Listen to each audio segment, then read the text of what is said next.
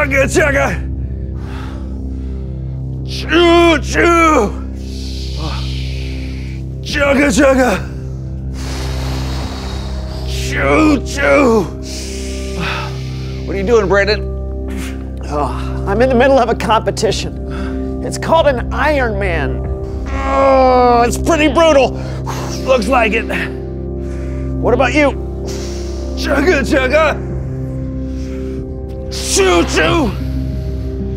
Chugga chugga. Choo choo. I'm training.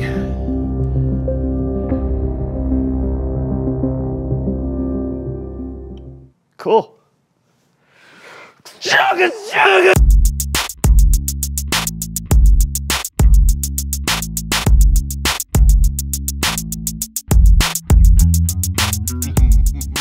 Welcome to the So-and-So Show. I'm Brandon. And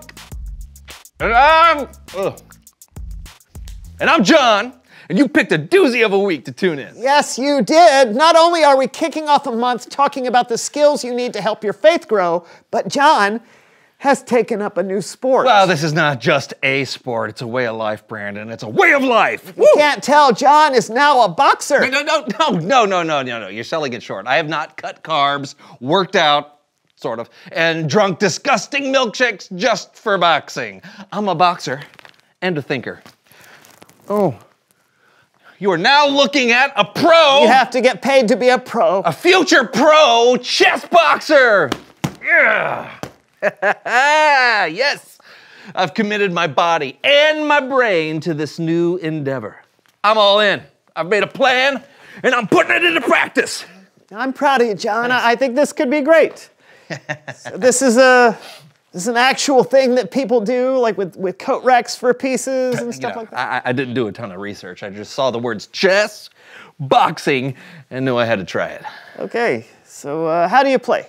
Oh, well, I figure we play chess like normal, and when two of the pieces run into one another, they box. Oh, that sounds violent. Are you sure that's how it goes? Of course! Probably. I took a class online. I've got an instructor and everything. Look. Welcome to Chess Boxing for Beginners, a sport that demands not only physical prowess, but mental resilience as well. Let's go over the basics in order for you to understand. We'll skip this. Your online class came with a cassette tape? Yeah, sure. You don't think you should be listening to that? Yeah. Oh, well, let's see. And now you're ready to play. See, we're ready. What? Okay, you be on that side and I'll be on this side. Okay. Me? No, I don't have any boxing gloves. Oh, we can fix that. Hold on.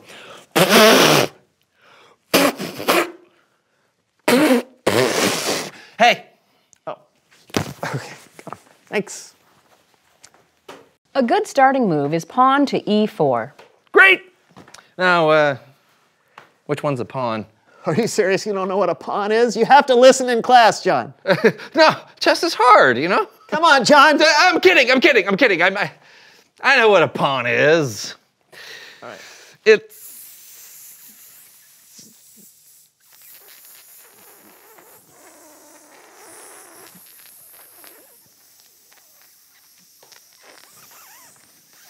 It's this one. Right. Okay. All right, and boom. Is that e4? I don't know. Your turn. Okay, I'm not really an expert or anything, so I'll move my my knight. That's what this is called. Knights always move in an L shape. Mm-hmm. So just move you in an L shape. Not smart, Brandon. Not smart. If your opponent opens with their knight, try the Sicilian defense. I got you now. I so got you. And what's the Sicilian defense? I have no idea. I'll just move this one. No, All right. Can you do that? Just did. All right, let's box. Come on, knight.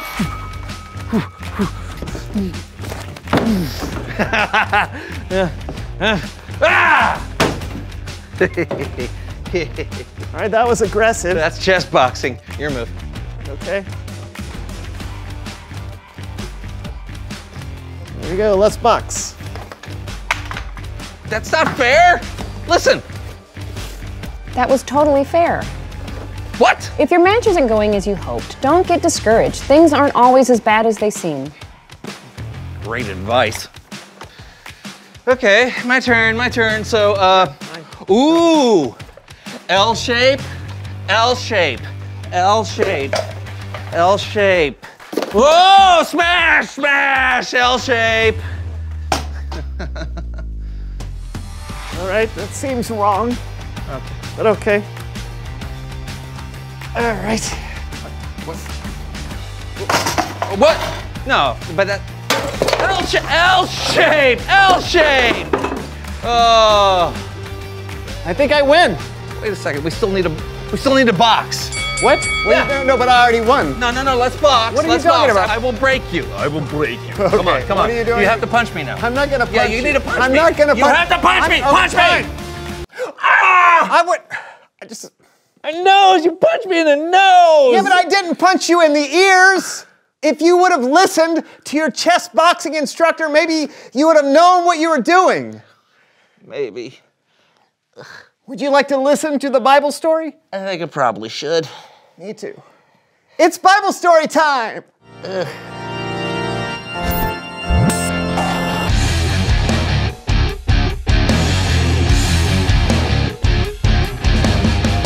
That was quite a start to the month. He punched me in the nose. You told me to. I did, I told him to. I heard. I also heard you may or may not have a problem with listening. Sorry, what did you say? I think today's Bible story, or actually Bible verse, may help. It's pretty short, so maybe you'll be able to take it in. Take what in? That sounds like a great idea. Let's hear it. All this month, we are talking about certain skills. Skills that when you make a commitment to practice them, it can help your faith grow. And as you may have guessed, the skill we are talking about this week is listening. But it might be a different kind of listening than you're used to. In Psalm 119:105, we read, "Your word is like a lamp that shows me the way. It is like a light that guides me." Now, when we read this verse, what was that? It's time to break down the verse with Coach Scooter Sharp. Oh, this should be fun. All right, team. Are you ready to analyze, scrutinize, and investigate today's Bible verse? Then gather around, huddle up, and crowd together in a close-knit jumble because Coach Scooter Sharp is here to show you how it's done. Thanks for your help, Coach. I am here for it. Excellent. Let's dive in. Your word is like a lamp that shows me the way. It's like a light that guides me. It's beautiful. It's exemplary.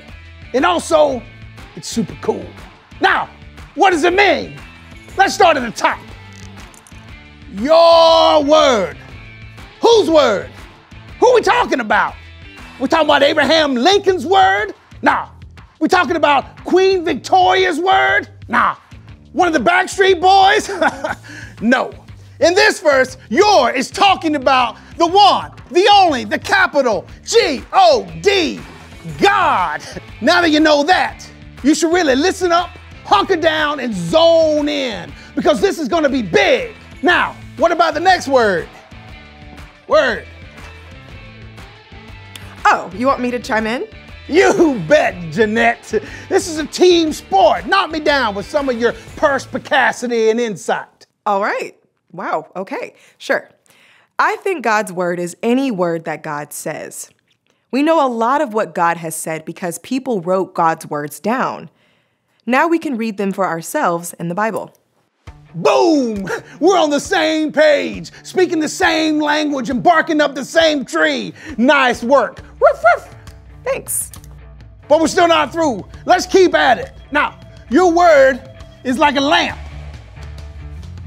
Now, what is that? That is a simile, Emily. It's a figure of speech. God's word isn't literally a lamp.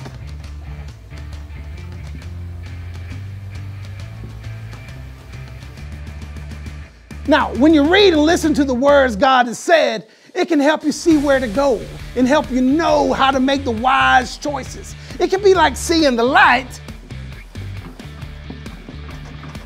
from the lamp. Right. And the next part is the same. It is like a light that guides me. If we didn't have God's words, it would feel like we were walking around in the dark with no idea where we were going. Reading and listening to God's words can guide you through the dark times in your life. Now we're cooking with gasoline, Christine. Let's see how we can land this jumbo jet.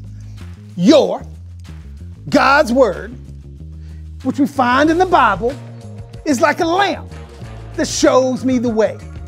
It's like a light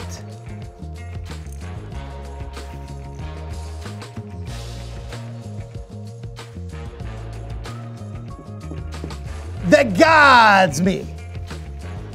So when we read the Bible, it can be like we're hearing from God, and it can help us navigate, operate, and maneuverate through this crazy life we're living. I love it. What do you say we put this verse to the test with some real-time plays?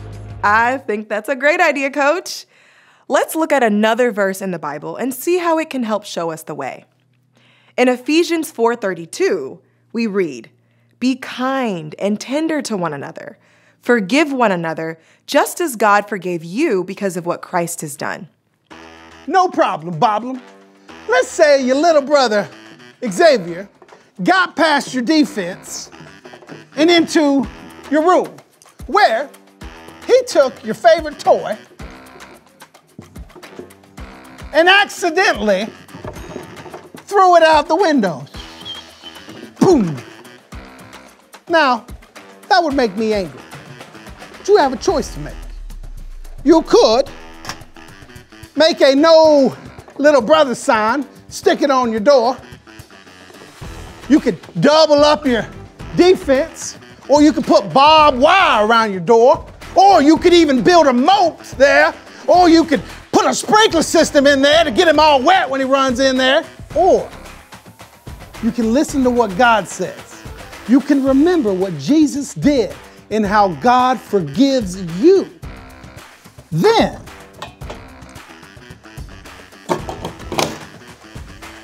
you can choose to forgive Xavier. Let him back in your room again. Just tell him to be a little more careful next time.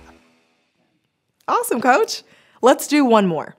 In James 1:19, we read, "Everyone should be quick to listen, but they should be slow to speak. They should be slow to get angry." Once more into the breach.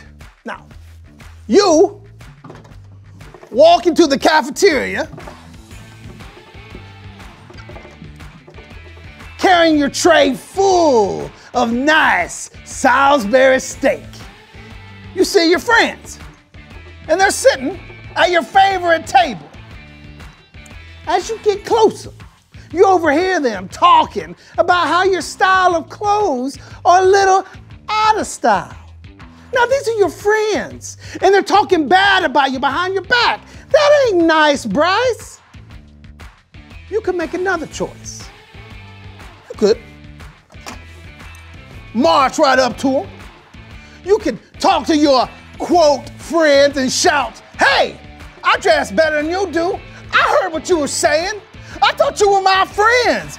You're wearing a bunch of zips. Oh, you ruined Salisbury Steak Day." Or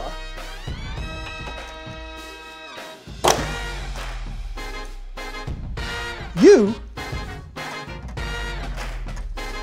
could hear what God says.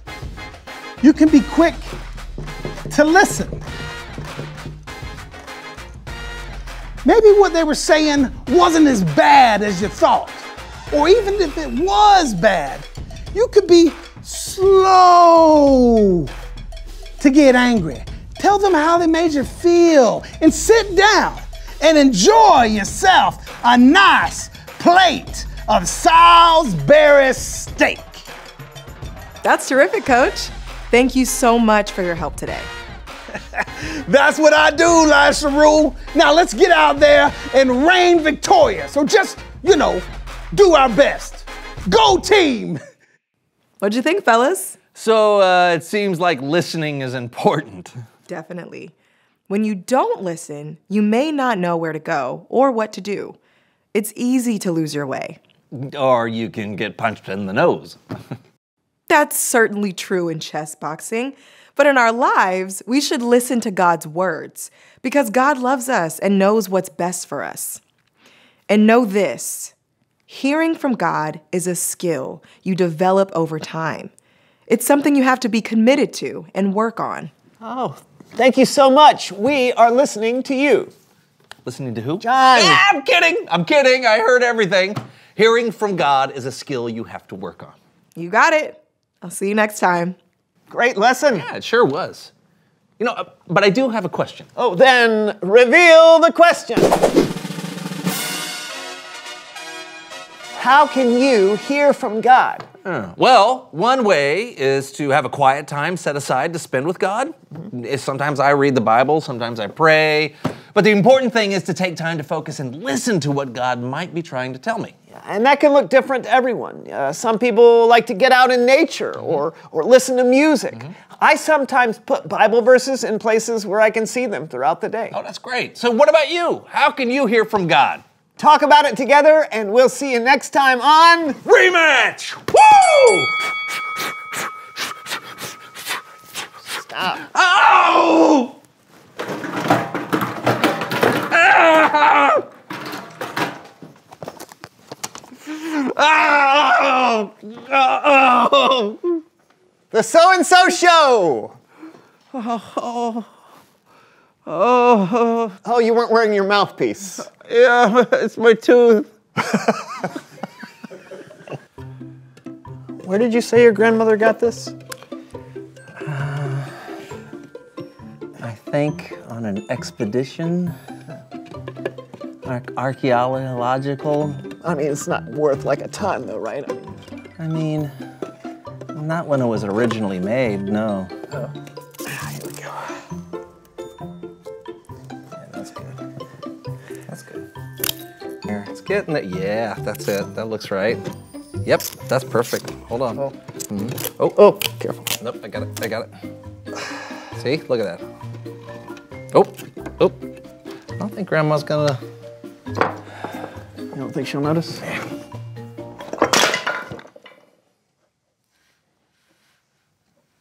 I think she'll notice now.